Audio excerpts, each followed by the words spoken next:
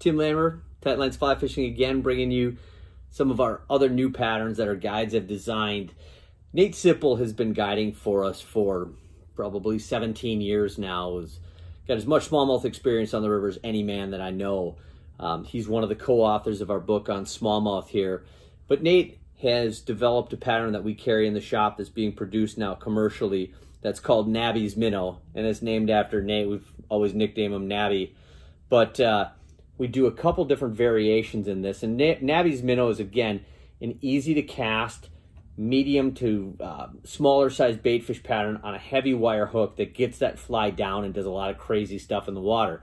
The other nice thing about the Nabby's Minnow is they're tying it with kind of the solid game changer eyes that you're going to see on a lot of the EP patterns that just don't break and just hold up pretty much forever. But the trick to this pattern is that little heavier wire hook, giving it a dynamic look in the water. Here's kind of their black, that midnight color here in black.